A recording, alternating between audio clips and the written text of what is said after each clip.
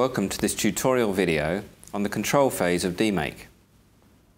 In this video, we're going to explain what the control phase is, break it down into its substeps, and introduce some of the tools you might use.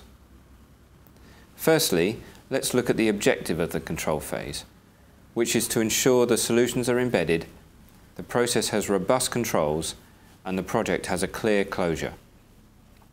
In other words, it's about ensuring that the improvements deliver real benefits over the longer term. Now let's take a look at some of the sub-steps within the control phase. The first step is about implementing ongoing measurement. And the aim of this step is to ensure that it's clear what we are going to measure after the project is closed, and in addition, to define who's going to measure it and who will be monitoring it. The second step is about ensuring the solutions that we have implemented have become standardized solutions. In other words, that they have become business as usual within the process.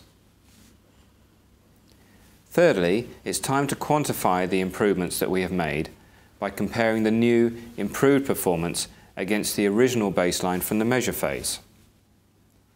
This also enables the total benefits that have been achieved from the process and the project to be calculated. And finally, the last step of control is about closing the project out in a structured way and to ensure any lessons learned can be found in the future and applied elsewhere in the business.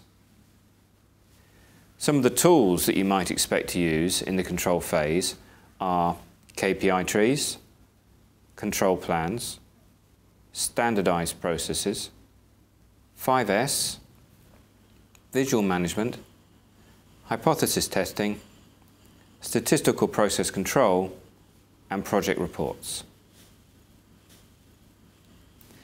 So in summary, the control phase is all about making sure the improvements we have implemented actually stick and that they continue to deliver real benefits to the business over the longer term.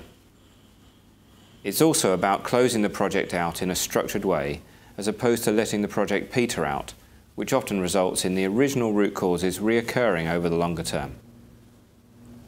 That concludes this short video on the control phase of the DMAIC process. Thank you for watching.